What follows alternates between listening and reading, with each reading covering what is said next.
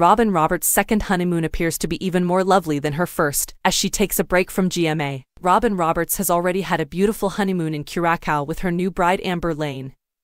But her next escape has admirers green with envy. The Good Morning America presenter took a long weekend, which coincided with Thanksgiving and her 63rd birthday, to go on their second honeymoon to a tropical locale with Amber. Sharing a video of monkeys jumping through the trees, Robin wrote, "It's a jungle out there." The adventure continues with honeymoon number 2 #Friday vibes. Her followers rushed to the comments section to share their thoughts on the idyllic spot, which many guessed was in Costa Rica. "I think you are in Costa Rica. Have a fab honeymoon number 2, wrote one, while a second penned, "Enjoy the honeymoon, congrats," and a third added, "I'm so happy for you too. Honeymoon number 2 looks awesome. Have a great time." And the adventure continues. Robin captioned the photo, which was followed by clips showing her dipping her toes in the sea and encouraging Amber as she learned to surf. Her wife, dressed in a black swimsuit and rash vest, managed to keep her balance long enough to stand on the surfboard, arms outstretched as she rode a wave toward the shore. Robin and Amber met on a blind date in 2005, but they chose to keep their romance a secret until 2013. The TV and radio host surprised fans earlier this year when she announced her engagement to Amber on GMA.